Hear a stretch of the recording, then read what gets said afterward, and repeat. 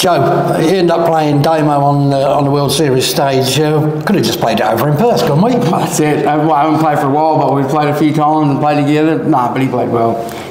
You can't take that away from him. I actually said to him, the last person to beat me on stage won the World Championship.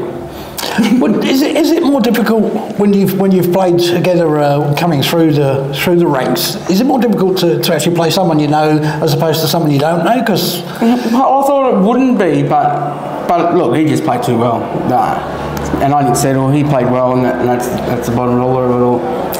Well, there's a couple of goes you've had at this now, and you've got to be eager for some more, surely. Oh yeah, definitely.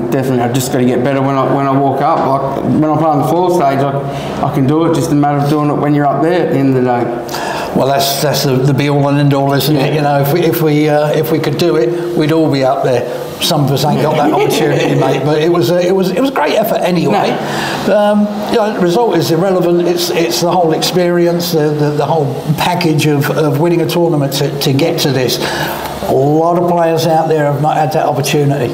Yeah, exactly, and that's the positive I've got to take out of it, I guess. Well, we're going to wish you a safe trip back to WA, mate, and we will no doubt be catching up for a chat in the not too distant future. Cheers, mate.